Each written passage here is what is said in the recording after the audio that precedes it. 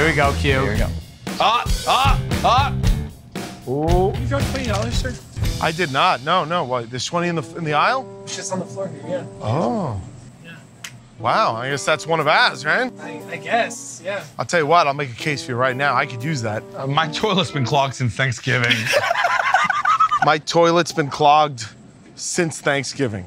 It's a lot of turkey and other things in there festering and turning into almost like a stew. So I could use that to call a guy to clean that.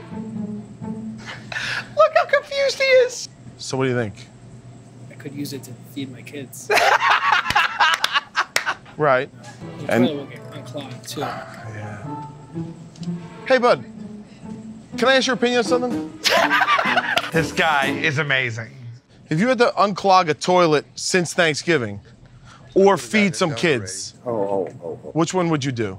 Oh, I'd feed the kids. I looked at you, I thought you were a cool guy. I thought you look hip, everything's going great. You look like Frankie Valli's cooler brother. No children, and, Right. and I'm 73, so Oh. it sounds to me like you would feed kids. However, But what if your I got a toilet? plunger. Oh, I can split down I to do my 10. toilet. 10-10? Oh! 10-10? Yeah. I'll do it.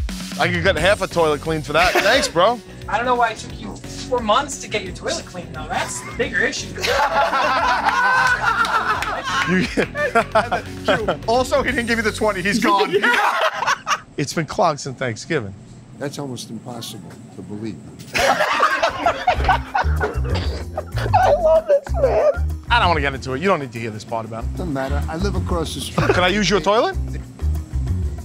Yeah. Yeah.